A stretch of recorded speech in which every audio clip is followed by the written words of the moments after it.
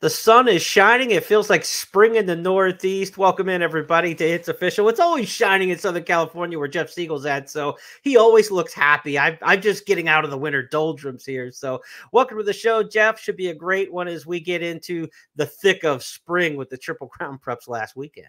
86 degrees tomorrow. It was only 61 yesterday, but someone told Mother Nature to, get off of behind and switch over, change the calendar already. So I think we're going to be nice and warm. But it never gets, even if it gets warm here, it's never humid. So it's something you can deal with. And looking forward to that. No racing this weekend at Santa Anita. Right.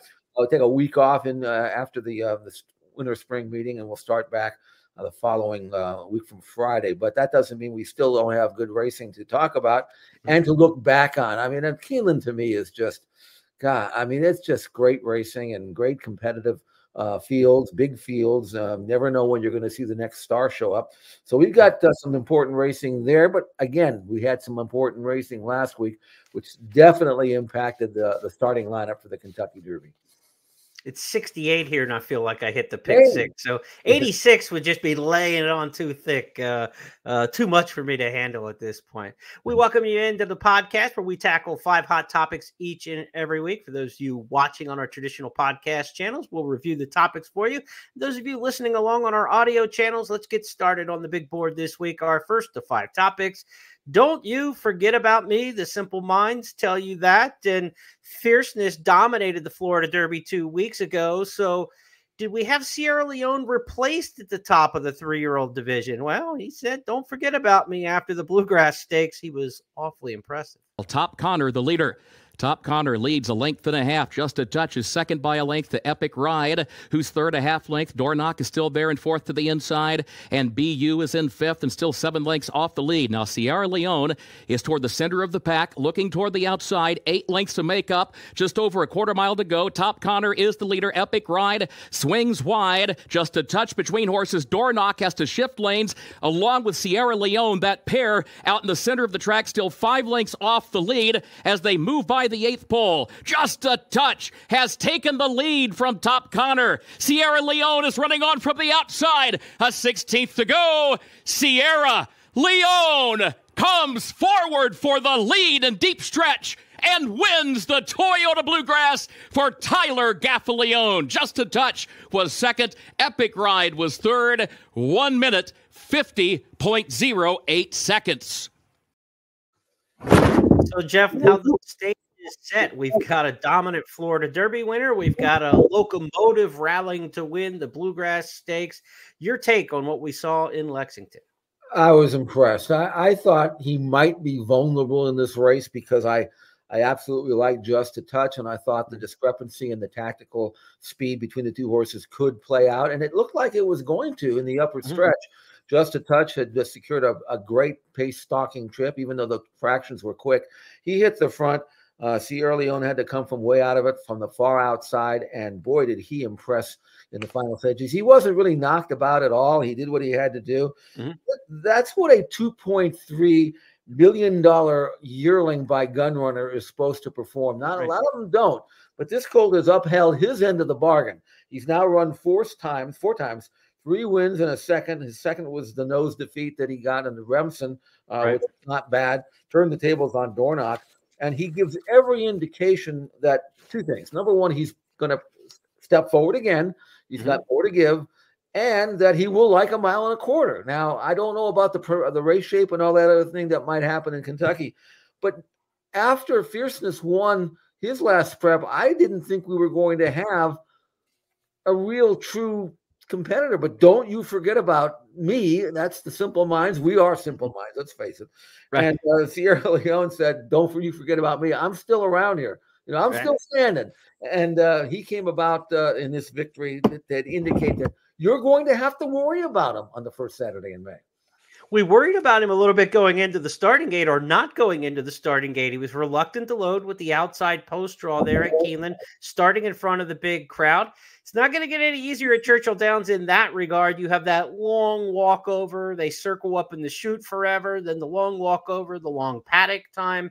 They're going to load on the front side at the top of the stretch for the 1.25 miles with a lot of people around you. So it's going to be interesting to watch this horse school during the week, go to the gate a couple times, I'm sure. Chad's going to do what he can to get Sierra Leone's mind right in this particular case. But, man, when it comes to his determination, it's, you said, don't you forget about me. It might be one way or another, the Blondie song. He's going to get you, get you, get you. He just keeps coming, right? I mean, he just keeps coming. And when you look at a horse who's got 3 straight 1 1/8 races on the resume going into the Kentucky Derby, I can't remember it. I've got past performances going back to like 1919. Between now and the Derby, I'm going to go back and try to find the last horse who had 3 straight 1 1/8 races leading into the Kentucky Derby. Not just 3 straight 1 1/8, but like you said, 2 wins, and he's a nose away from sweeping all 3 of those. That's a historic resume. In this day and age where lightly raced horses tend to be, what we're used to seeing, it's hard to say you have a historic resume when you've only run 4 times, but 3 1/8 races. Of all the horses that have run in the Derby in the last 15, 20 years, he's probably the one you are not worried about the distance about the least. Not only that, but I think that sometimes when you have hard races, you worry about, okay, he really had a hard last prep. Maybe he'll go back. I didn't think that was that hard of a prep for him. I mean, he did what he had to do. Not only that, but he's one horse you really do not have to worry about weather. He can handle sloppy tracks. He can handle fast grounds. You don't have to worry about the weather report. Here, the only thing you may have to worry about is you'd like for him to get an outside draw just so he can kind of drop over and pick his spot. Agreed. You'd like to see some speed materialize, but the more I look at this race, I'm not saying they're going to go out in 45, but they're not going to be crawling either. At least I don't think they will. So he should have enough pace to set things up if he's good enough. And I think Sierra Leone, to me, if he behaves himself, as you mentioned, in the warm-ups and going into the gate, he's genuine. He's going to fire, and he's going to make it interesting from the quarter pole home. He has that tendency to duck in a little bit. He did it again in the Bluegrass. He's a paddler. He's not for $2.3 million. He doesn't have the most efficient moving, but he's a runner, right? And I don't know how long he'll stay sound with that front left action that he has, but look, they're trying to win a Kentucky Derby with him. And Chad Brown has said, I've won the Preakness. I've won all the big races around the country. The one thing missing in my resume is the Kentucky Derby. And he feels a little more intent, I think, on having a Derby horse now than he had in his career. I think it's a focus for him now. And he's got the right horse this time around. You mentioned, like, now we have 2 horses, right? We thought we were just going to have that one dominant favorite into the Derby. The last time we had just 2 horses like this in the Derby was 2016, when it was Nyquist and Exaggerator. 5-1, and everybody else double digits in the field. And, of course, Nyquist was the 2-year-old champion, won the Florida Derby. This year we've got the 2-year-old champion who won the Florida Derby, who's going to be favored in fierceness. And the very clear-cut second choice in the role of Exaggerator from off the pace is Sierra Leone. Of course, they ran 1-2 at Churchill Downs, and then the Derby winner got, the revenge got on him when Exaggerator won the Preakness in the swap. And like you said, I mean, you could just see this playing out. You could see a fierceness Derby, a Sierra Leone Preakness, and it's 2016 all over again. The stars are aligning for something like that. No question. I think that maybe Sierra Leone may not be or may not receive the backing that maybe he deserves, because there's going to be a rather significant discrepancy in the buyer speed figures. Yep. And the people are going to say, well, I like Sierra Leone, but I don't know. I mean, the other horse is so much faster. How do I make Sierra Leone close the gap, or am I just hoping that the other favorite's going to be going to back up and bounce or whatever, or turn in a bad effort, which he's been known to do. So I mean, it's not necessarily a 2-horse race, but I do think those are the 2 that are going to separate themselves from the others in terms of the tote, and it's up to you to maybe pick a long shot to try to beat both of them. Right, absolutely. And where do we find those long shots? Well, we had a couple more preps last weekend, including the Wood Memorial. Can you feel the resilience? Well, this horse needed a bounce-back effort after doing the dirty work in the Risen Star Stakes, chasing the Lone Speed Track Phantom. Resilience got away from that very tough Risen Star, where it was Sierra Leone, Track Phantom, Louisiana Derby, Catching Freedom. He got a little easier company in New York, and he took full advantage of it for trainer Bill Mott. It was Resilience winning the Wood Memorial. They've got to catch the big long shots. Evening News and Lonesome Boy, who's under a drive. Here comes Resilience moving in closer. Deterministic will need somewhere to go. Deposition is in the hunt. Society Man, Orange Cap is splitting rivals. Uncle Heavy, Tuscan Sky, Protective from the back of the field. They're all making a charge for the lead. Lonesome Boy will have the lead here with Resilience, and now Resilience presses on, and Resilience is quickly up by 2, 3 widening lengths. Society Man is in the clear. Oh, we had a spill there. Deposition clipped heels and went down. It was Resilience who's opening up, is up by 2.5, 3 lengths. Society Man down towards the inside. Protective. Resilience is drifting out. It's Resilience who's clear, is up by 3 lengths now. Resilience will win the wood. Society Man second. Protective. Lonesome Boy is going to finish fourth. So it is Resilience heading to Churchill Downs, maybe one of the top 5, 6 wagering choices now when we get on the tote board. We're looking for somebody else beyond the big 2 in here, Jeff. And Resilience in this race, I thought he was a little underappreciated going into this one. I think out of it, people are going to respect him a little bit more. It was blinkers on and a change of tactics a little bit. He wasn't quite as right to the pace as he was in Louisiana. But again, that race in Louisiana, there was no race shape in there at all. Track Phantom had just come off a couple stakes wins. You were afraid he might get away on the front end again. So he had to track him. I thought this was a really professional performance. And John Velasquez gave up a complete day with 6 graded stakes races at Keeneland to ride essentially this horse, and there was not much on the undercard for Johnny V in New York. He was there to ride this horse, even though he rides Fierceness, his #1 horse. So Resilience is going to be looking for a new pilot if Fierceness makes the starting gate, obviously. But I was very impressed with this performance and this horse in general. I think he's one of the good ones in this crop. You really did like him a lot in this race, and kudos to you. And it wasn't hard to predict that he would run well because the blinkers, first time blinkers, inside draw. The last time he had run on fast ground, he broke his maiden easily at Gulfstream Park, earned a solid number that day. In the Risen Star, he caught slop, which maybe he didn't like. And then you look at his pedigree, Buy Into Mischief, and out of a Smart Strike mare. He's obviously a well-bred colt, and the way he drew clear in that last race, and the ears were kind of up in the final 16th of a mile. I think he won with something left. And if you like him, or if you think you want to use him in the Derby, depending upon where he draws, the one thing that you can pretty much lean on is that he's got very good tactical speed. He's gonna, if he breaks, he's gonna fold into a great second flight trip. They probably won't have to move on him until the quarter pole, and then you find out how good he is. There's no real reason for him not to continue his improving pattern. Does he have to make a quantum leap to beat Fierceness? Probably. Sure. But he doesn't have to make a quantum leap to hit the board. So if you're playing exactas and trifectas, he almost has to be on your ticket somewhere, just because, bred like he is, you just don't know where his improvement is going to level off. And I think he's ready to step forward again. You mentioned that damn side pedigree. He's out of the Smart Strike mare Meadows Sweet. Who is she? She's half sister to Courageous Cat and another big time turf miler named Aftermarket. I mean, 2 grade 1 runners. The second dam, Tranquility Lake, who was a superstar on dirt and turf and could get a distance of ground. Those other 2 were turf milers, but grade 1 major millionaire types. So just a brilliant family on the dam side. Buy Into Mischief, one of the more brilliant sires in the game over the last decade. So there's a lot to like about Resilience. Has to make up a lot to beat Fierceness for sure.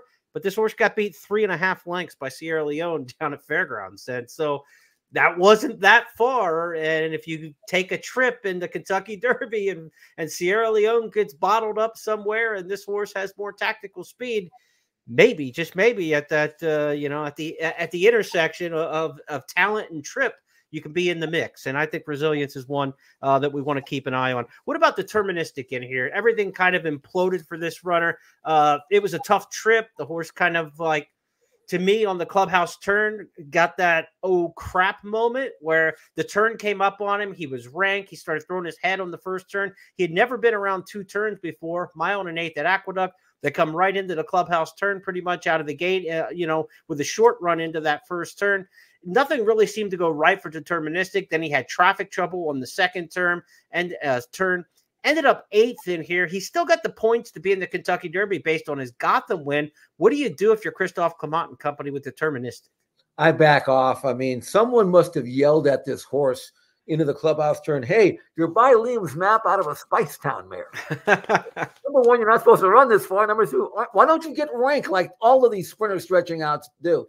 And that was the key to me. Although I loved him as a horse, and I still think he's got a tremendous amount of natural talent, I wanted to see how he would react from the starting gate to the clubhouse turn. And I didn't take long for him to start. I said, okay, this is over. Yeah. He doesn't know he's supposed to run 2 turns. And, I think that the speed breeding that he had in there kind of took over. And he got mad when they tried to grab him, and I saw that. And then into the far turn, when he thought maybe there's still something left, he got blocked and got mad again. And then he flattened out. To me, it's not so much the distance of the race, is that this colt didn't have any idea how to negotiate it. Yeah. And if I'm Christophe Clement, I say, okay, let's back off here. There's still good races to the Wood, maybe the Woody Stevens, maybe one of those kind of races like that. And maybe down the road when he gets a little bit more experience, we can test him again. But right now, if they ran him back in the Derby, I think they might ruin him. And I don't think Christophe Clement ruins many horses. I would back off and start over. I would agree. There's a great race watching point that I want to let people know. If you go back and watch replays on this, going into the clubhouse turn, Deterministic's about 3 paths off the rail, just behind the front couple horses. And Joel Rosario sees the inside open, so he just guides the horse quickly to the left. But as soon as he did that, the horse took off. Yeah. Well, if you watch workouts in the morning, that's your sign to go. Right? You're galloping along, they bring you to the rail, and you're supposed to go. And this horse didn't have much experience at all other than in the morning, right? He had the 1 race at Saratoga last year. He had the Gotham. I think when Rosario took him to the rail, he goes, oh, I'm supposed to go now. He just didn't have enough race experience. Like you said, the talent is there, but he took off like a maniac as soon as Rosario guided him to the rail, and then he got in all kinds of, headstrong trouble into the clubhouse turn. He had to go 9 furlongs. This is a very talented horse, Deterministic, but like you said, the Derby becomes even more of a popcorn popper in there for him to try to figure out what to do. No, the experienced horses run into trouble in the Kentucky Derby, much less the inexperienced ones. He didn't do this in the Gotham, but let's not forget in the Gotham, there was a half-mile run from the starting point gate to the far turn. Right. This was 1/8 of a mile. It's a whole different game, apart from just the distance himself. So I'm not going to give up on Deterministic, but I am not going to consider him in any way, shape, or form as a likely starter, or should be a likely starter in the Kentucky Derby. Let's turn our attention now to our third topic and go to the West Coast, where the Santa Anita Derby was on Saturday. Bob Baffert had the favorites in here in Imagination. He had a long shot in Windstock. Stronghold was the one horse who maybe could get into the Kentucky Derby if he put it all together. His race in the Sunland Derby had him kind of on the threshold of being a Kentucky Derby horse. How would he respond? Looked in the eye with the favorite Imagination. Well, we got ourselves quite a show on Saturday at the Great Race Place. Let's go back to Frank Miramati's call. Heading to the 3/8 pole, Tapalo, Imagination yet to be called on, 1.5 lengths back second. Stronghold awaiting Racing Room. He's just inside. EJ won the cup. Then Curlin's Chaos, Windstock, another 3 to Tessuto and McVeigh.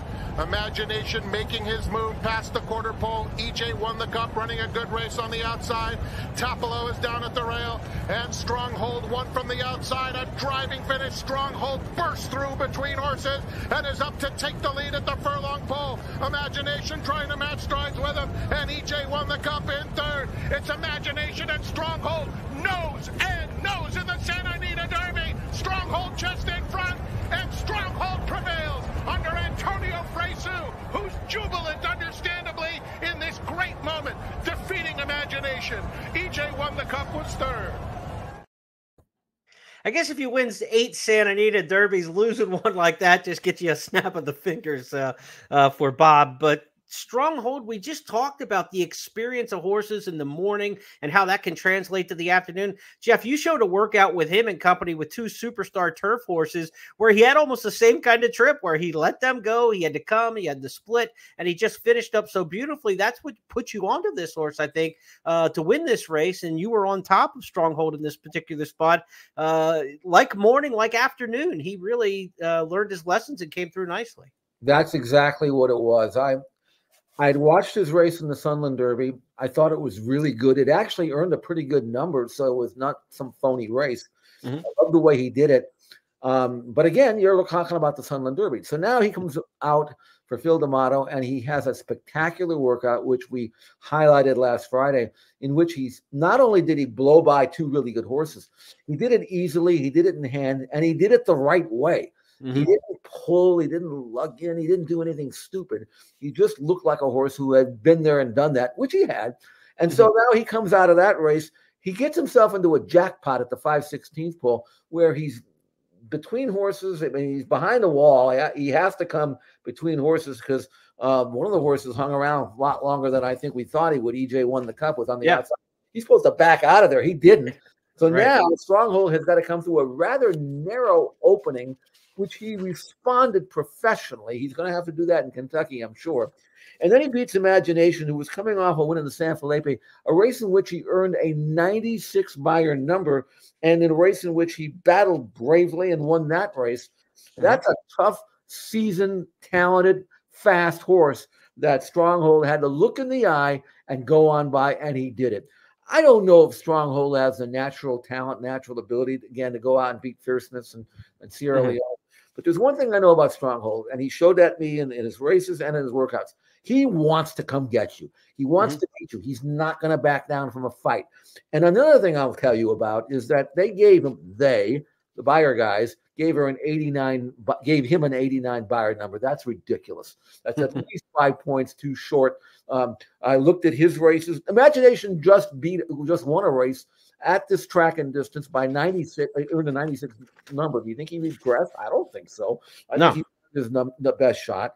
And Stronghold just earned an 89 Beyer winning in Sunland Park. You don't think he ran better in this race in Sunland Park? Come on, get it right.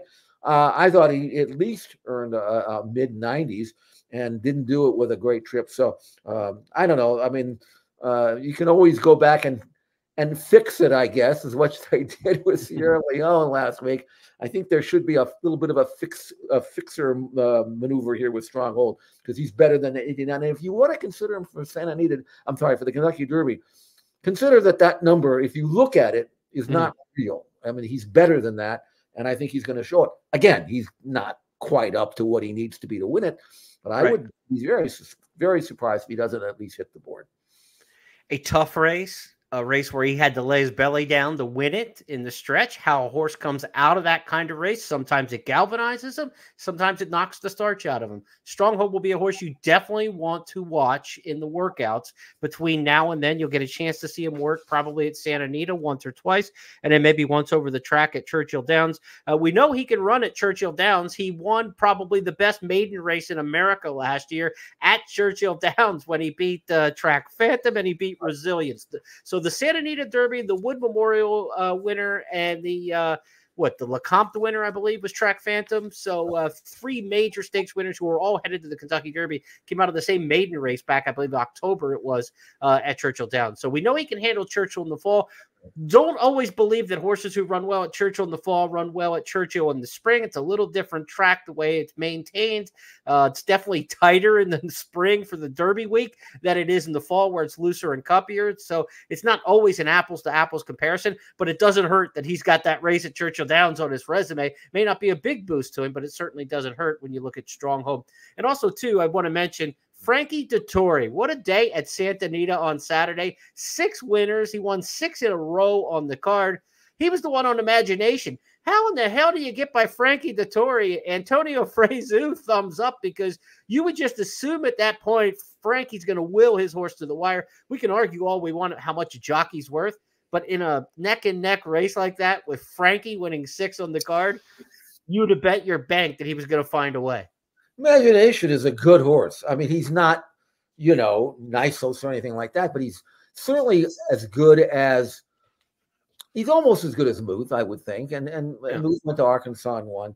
So, but the problem with Imagination, he started out with his Beyer numbers in the first 3 races were in his 70s. So they're not going to give him any credit anymore. Right. He's going to be stuck with that stigma for a while, which kind of brings down Stronghold. The one thing about Stronghold is, though, and this is what I love, in addition to the fact that he looks like he's capable of laying fairly close if needed to get a good trip, he has run well. 2nd at Ellis Park in his debut, the Churchill Downs win that you mentioned, Then he was second to Nisos in the Bob Hope at Del Mar. Then he was second, beating the half length in the Los Alamitos futurity at Los Al. He goes to Sunland and wins down here. Comes to Santa Anita in his first start at Santa Anita, even though he's been training here, wins. I mean, this is a horse that's how genuine he is. 6 tracks, 6 races. It's genuine, and consistent and reliable and tactical. He's by Ghost Zapper. I mentioned how. I mean, can you remember the last good Ghost Zapper colt that ever existed as a 2-year-old? They all get better. This horse hasn't even scratched the surface. So I am just over the moon with his being his the genuine and consistent form he has. But he still has to go out and do better. And who knows? Maybe he's got it in him. Let's continue our topics here this week and continue the talk about the Triple Crown, because we are knee deep in that time of year. Our Triple Crown tracker each week gives you a chance maybe to look ahead, to discuss some of the topics, our rankings, and the bubble is now under consideration. We will go to Kaylin to discuss the Lexington Stakes, the final points prep, in just a moment. But Jeff, let's take our bracketology, if you will, right? They just played the NCAA championship game last night. Congrats to UConn taking down Purdue last evening. But now you get to be Jerry Palm. I get to be Joey Brackets here. Let's do a little bracketology, if you will, for the Kentucky Derby starting gate. We'll call this Gateology because I couldn't come up with a better name for it. But here's how it stands as of right now. The final 5 horses in the starting gate by points would be Catalytic, Deterministic, Society Man, Mystic Dan, and No More Time. Now, the 20th horse listed on the list is T.O. Password from Japan. He is in because he qualifies automatically as the highest point getter out of the Japan Road to the Kentucky Derby. So 45 points is the threshold to get into the Kentucky Derby right now, which is high, very high for what we're used to seeing. And I thought it would be low this year, with Baffert taking 200 and some points out of various races this year that his horse is qualified for. So 45 is what you need to get in. Now, the first 5 horses on the list who are below that in terms of points: Grand Mo the First, Common Defense, Epic Ride, Hades, who we're going to see again this week, and Uncle Heavy. So Uncle Heavy just coming out of the Wood Memorial, where he was disappointing, couldn't follow up on his Withers win. Now, this weekend, we have the Lexington Stakes. 20 points to the winner, then 10, 6, 4, 2. Pretty much beyond the 10, nothing's going to help anybody. First or second out of the Lexington could help a handful of horses. Hades, that we talked about right now, 24th on the list. If he wins, he gets up to 50, and he's in the field. If Hades runs second, he gets up to 40, and now he's going to need a little bit of help. He's going to need a defection or two to get into the race. Same with Encino, Liberal Arts. They need to win to maybe even be in the consideration. Horses like Lucky Jeremy, the Wine Steward, have some points, but they're not going to get into the Kentucky Derby if the field overfills with more than 20 starters, regardless what happens in the Lexington for those 2 runners. So it's Hades and Encino in the Lexington, Jeff, who have a chance really to make a statement on points. Yeah, I think that we can pretty much, as you pointed out on the lower part of that graphic, that Deterministic will bail. I don't think I'm thinking that Endlessly might remain in the field. I think he's going to work well enough at Churchill to encourage his connections to go, especially his style of running, where he's not going to get himself worn out chasing whatever speed may exist. He'll lay back. He'll run from the quarter pole to the wire, and if the field could collapse. I expect him to stay in. But everybody else, to me, looks like in that last 5 and other than Deterministic, and I think they'll stay. Now, what you have to brace yourself for is the defections that don't want to come out, that get injured or get sick or turn up sore or something. Then you're waiting in the wings, and that we saw 2 years ago. That could go as long as Friday, but the day before the Derby, So when Rich Strike got in, and nobody even knew who he was, and he got in. So I mean, to me, these guys who want to get in and they look like they can't get in, there's still some faith there, some hope that things might break their way. And some of those horses that aren't in the Derby list right now have talent. I mean, we're going to talk about this Lexington Stakes in a moment. Hades won the Holy Bull Stakes, right? And he was one of the ones for the Florida Derby, but didn't turn up well that day. Had a little bit of trouble early in the race and just didn't fire. Encino drew the outside post in the Bluegrass last week, and they decided to pull out of there, Brad Cox, and head to the Lexington instead. Liberal Arts, a horse who I've been very high on. He had a nightmarish trip, a lot of it his own doing. He lost it on the first turn in the clubhouse turn when getting into a wrestling match with Tyler Gaffleone. He's back in the Lexington Stakes now with a chance to get in on some quality points. Maybe for the Preakness. Liberal Arts, I still think could be a Kentucky Derby horse, but he's going to need to win the Lexington and need another horse or two at least to drop out of the Kentucky Derby, which in the next 4 weeks is going to happen. I mean, just mathematically, we know that. That is just history. I mean, it would be an exceptional year if the top 20 holds over the next 3-4 weeks. It just doesn't work out that way. There are also eligibles that can go into the Kentucky Derby, like you mentioned with Rich Strike. So even if you're not all the way up to 20, but you're there at Churchill, you're on the grounds, you get your name in the entry box. They enter the Saturday before. That's another factor. They're now entering on Saturday for the Kentucky Derby, a full week out. So there's time for horses to drop along the way. But again, you're going to get all the also eligibles are going to take a shot, especially when entries are on Saturday and scratch time is Friday, the beginning of the card on Oaks Day. So there's a lot of chance for horses to come out after the entries are drawn. So you're going to get all 4 also eligibles to enter this year. I think you're going to see 24. And then there's the status of Muth. Thanks to a temporary injunction that was filed, Kentucky Circuit Court judge will determine whether or not to issue that. Yeah. I had this vision in my head. I don't know what it is, like the judge looking over the form and saying, well, yeah, he's got a shot, you know. So, I'm looking at maybe I will throw him in, you know. I don't know. But that's another horse that could spoil the party for some. I don't know what kind of chance that is when it gets to the legalese and court filings and stuff. I'm out to lunch, but it's something we'll certainly read about. But anyway, well, with Muth, the decision should come on the 15th. They're going to have another hearing on the 15th, which is a week from yesterday, right? And we're going to see on the 15th. Churchill's trying to get something thrown out. They're trying to get an injunction. They're trying to get the injunction thrown out. They might do the hearings together, the judge has said. I saw a quote from the judge. His name, Mitch Perry. And I love this quote. He said, "I don't want a circus." Well, Judge Perry, the clowns are out. They've got the flowers in their pocket and they're squirting water. We already have a circus with this. Right. It's been a circus for 3 years. So what his decision is going to be on whether or not they can, that Zidane can run Muth in the Kentucky Derby would have major implications, because when you think about this, if they were to reverse course now and say, well, you have the points to go, what about all the other horses who thought, okay, I need to do this, I need to do that, I've planned my horse, I got the points that I needed all season long. Somebody's coming out at the expense then who played by what the published rules were the whole season. So there's not an easy solution to this. And if it's, I don't know what the legal ease will be, like you say, as to what is fair and what is not fair, but the world and life are not fair. I can't see, look, we're handicappers and we're gamblers. I can't see this lawsuit working. I will be shocked if it works and that they allow Muth to run the Kentucky Derby. I'll be very surprised. I think it's a long shot. It's a Hail Mary at the last minute. And I don't, look, if you're in that situation and you want to take every last hope that you can, and you've got the money to do it, and you want to take a shot, great. But man, I don't know. I'm bad on stewards calls, though. I get most of the DQs wrong. So maybe I'll be wrong on this one, but I do know this, it will be a circus one way or the other. Yeah, right. It will be a circus. And I don't know what's going to happen. And fortunately, I don't have to worry about it. And so whatever happens, let them, you talk about a circus. The first thing, okay, what's the elephant in the room then? If this is a circus, right? I don't know. There's all these kind of puns we can play with, but other than that, and it gives us something to talk about. Let them figure it out. So, we'll worry about that if it happens.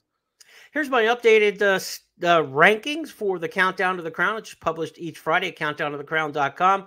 I've backed to 20 this week. We kind of had a mishmash last week because I've decided now all the preps are done. We've got the race in the Lexington this weekend. It's time to talk Derby horses only. So we paired out the horses ineligible for the Kentucky Derby, kind of threw them off onto the right side. Some Preakness horses, Muth, Tuscan Gold's aiming that way. Epic Ride coming out of the Bluegrass Stakes, probably a horse for the Preakness. Imagination, maybe Knightsbridge. He could work his way into the Preakness after the Pat Day Mile. He's going to run in there. So we're going to keep those horses off to the side because they are not Kentucky Derby points horses and ready to go. I've got Deterministic listed last because I think he comes out of the race, as Jeff and I have speculated. Now, Jeff, as I get to the rankings, Resilience moved up. You know, he's been top 12, 13 for me since the very beginning of the season and continues to move up. And I thought his race in the Wood puts him ahead of all the other domestic horses not named Fierceness or Sierra Leone.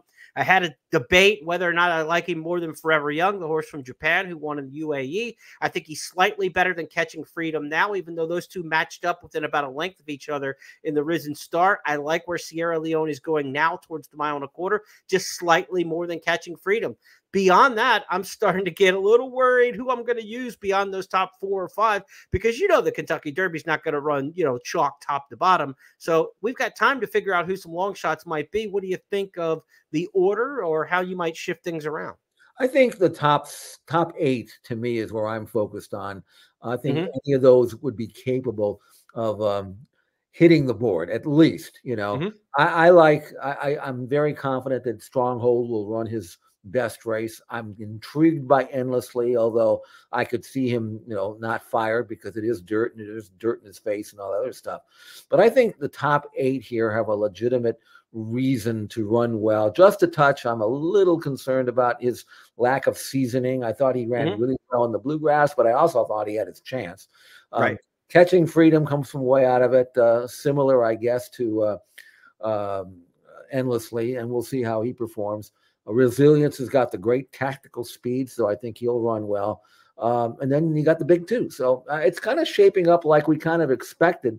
Most of the experts kind of got the NCAA tournament bracket right, at least when it comes to the Final 4. Yeah. So I'm not really expecting any massive surprise here other than among who might be in your top 8 here. I think that's the race.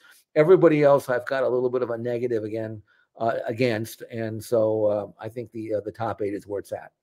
If there is an NC State to use a 2024 bracket analogy, Encino or Liberal Arts this weekend, I think if either runs big and gets into the Kentucky Derby field, they might be up in that 8 area. I don't think any of them move higher than that, but they're in that 8-9 area. I like those horses as much as I like Just Steel or Track Phantom or anybody from 9 below. So those would be some interesting horses. Let's go to our 5th and final topic this week, as we're always looking for a star of tomorrow on this podcast.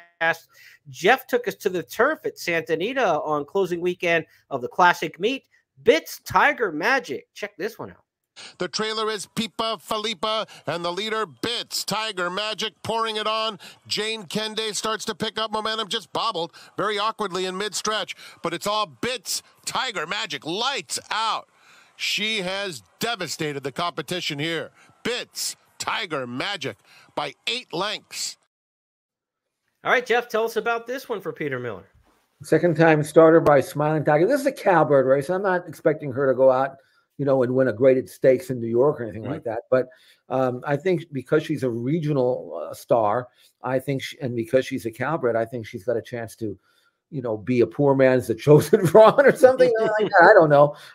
But, I mean, she's very fast. I was intrigued by the comments that Peter Miller said on our simulcast show prior to this race, and that he said that he didn't think she needed the lead to win, and clearly that was a statement born out of what he had seen in the morning from her, and she actually made the lead here because she's just flat out quicker than everybody else. Right. But again, she was really switched off. I was really impressed with the way she relaxed and then was chirped to and opened up and won by 7. She went 44-3 to the half, finished out in 108-4. Never really knocked about at any stage of the race. Both of her races were good. Her first race was on dirt. She ran second that day, worn down by a filly who came out the same day or the day before and won a $100,000 stakes, kind of franking that form. So you didn't have to worry about the strength of the race that she just finished second in. And she cut out wicked fractions that day. She comes back here. She was knocked down to 6-5. She was like 2-1 most of the wagering. I'm saying, what's going on here? Anyway, she wins off by herself. And now because she's a Calbred and because she can run on dirt or turf, and because Peter thinks that maybe even though she's bred to be quick, maybe she could go a mile down the road. I think there's a chance that Bit's Tiger Magic, as fast as she is on figs, could reel off a bunch of races here. And, the Calbreds are featured at Del Mar, so there's a lot to look forward to. It's Tiger Magic and Calbred races here in California. Put her on your horses to watch list. It's our start of tomorrow for this week. We've got a bonus topic for you this week. Late last night, the Senate and the House in the state of Maryland approved the bill that will move the operations for the racing at Pimlico Racetrack and the restoration of the Pimlico facility into the hands of the Maryland Racing Authority. So we are going to see a transition between First Racing and the Maryland Thoroughbred Racing Operations Authority beginning July 1st. That as soon as the governor, Hogan, in Maryland signs the bill, which he's expected to do, there's going to be a change of hands and things are going to get a little, I don't know, cloudy, I guess, over the next few years, because at Pimlico, they will run the Preakness Stakes there, of course, in May. And then in July 1st, the Maryland new authority will take over the operations of the day-to-day racing in Maryland. Stronach Group and First Racing will still own Laurel Park, and they will run at Laurel Park for the rest of 2024, of course, all winter into 2025. Preakness 2025 now is expected back at Pimlico. There were talks about 2 Preaknesses moving to Laurel Park, but as of last night, the reporting from the media in Maryland is Preakness 2025 would be at Pimlico. And that would be the 150th running of the Preakness Stakes at Pimlico. And then you expect them to raise the building immediately, because then 2026 will go to Laurel Park, and the 2027 Preakness will be where the new Pimlico Racecourse would be unveiled. So a lot of exciting times in Maryland. It could be a win-win for everyone involved. Not for the taxpayers in the state of Maryland, who anytime the politicians get involved, I think $300-400 million involved in this project for the state to rebuild Pimlico. The taxpayers are obviously going to foot a lot of the bill in that case. But from a racing fan standpoint, Jeff, this feels like it could be a win-win for everyone involved. The horsemen in Maryland want to run their own operation, similar to the way the state of California runs Del Mar racing. And that's what we're probably looking at for the future of Maryland. I think it's a good thing. I mean, a brand new racetrack, the racetrack that my hero in this industry, Andrew Beyer, once called a dump, and I really couldn't disagree with him. But if we get a brand new racetrack there, I think there's enough purse money in Maryland, and I think there's enough on circuit to have a viable circuit, and I do it just like Del Mar has always been. Del Mar always trailed Santa Anita and Hollywood Park in terms of handle and everything else until such time as they got their act together down there. And we're talking a good 40 years now, but still, I think there's a possibility that Maryland thrives under these circumstances. Wish them the best. And it gives a lot of breeders the opportunity, maybe if they have to bypass New York, maybe they don't have the stock that acts there. I think they will find Maryland racing to be a good thing. And so looking forward to that, looking forward to a brand new track that can't wait to see in a couple of years and see how they have it and move on. And hopefully everything will work out just great. And if you're nostalgic and you want to go back to the old Hilltop, you got another shot this year and maybe a shot in 2025 as well. But again, that's the latest reporting. I've seen it both ways, that 25 and 26 would be to Laurel. But last night, the reporting is 2025 will be at Pimlico. So don't wait. Don't wait. If you want to get to Pimlico, make sure you get there this spring during the short Preakness meet to check out Old Hilltop at least one more time. But new Old Hilltop should be awfully impressive. I've seen some renderings of what they're planning there. I've seen the renderings at Belmont Park. Very exciting times for the Triple Crown venues. Churchill Downs with that brand new Coliseum paddock that they've put in there. You think about what 2027 is going to look like in the Triple Crown, and it's going to look night and day from what the facilities look like, what we see here in 2023 last year, which is the last at Belmont, because Belmont, of course, will not be hosting the Belmont Stakes this year. It goes to Saratoga. So exciting times, a lot of transition going on. And when I say it's kind of cloudy, we're going to figure it out, right? I mean, we're going to say, what, there's a Belmont Stakes at 1.25 miles. There's at Saratoga. There's a Preakness at Laurel. I mean, it's going to be different for a couple of years, but it's going to be good on the back end of it, hopefully. It will be. And you mentioned Belmont and the drawings we've seen of that track, that what it's going to look like, the latter half of this decade. I'm jealous out here in California. I mean, I love Santa Anita, but change is always good as far as I'm concerned, and improvement's always good. So we'll look forward to that. But anyway, good racing this weekend. Still things to develop. And just, again, I say this every week or every year. God, I hope there's no late defections. Nothing could be worse than being an owner with the hopes and dreams of being in the Kentucky Derby and then getting that phone call. Nobody wants to. Well, imagine being Mike Rapoli, right? He had it with Uncle Mo. He had it last year with Forte. I've made light of some of the Rapoli Twitterisms, in recent months or whatever like that, but he has got to be literally jumping out of his skin for the first Saturday of May for the chance to run Fierceness.